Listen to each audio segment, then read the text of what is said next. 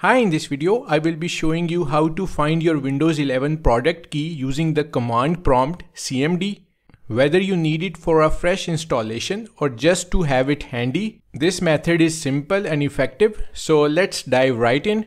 So press the Windows key on the keyboard and then type in CMD on the search bar.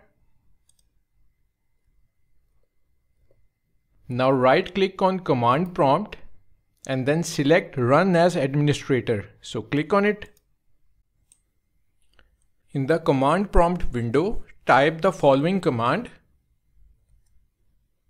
I have written this command in the video description, so you can copy it from there.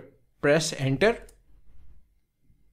You will see a response on the screen. It will display your Windows 11 product key. So that's your Windows 11 product key.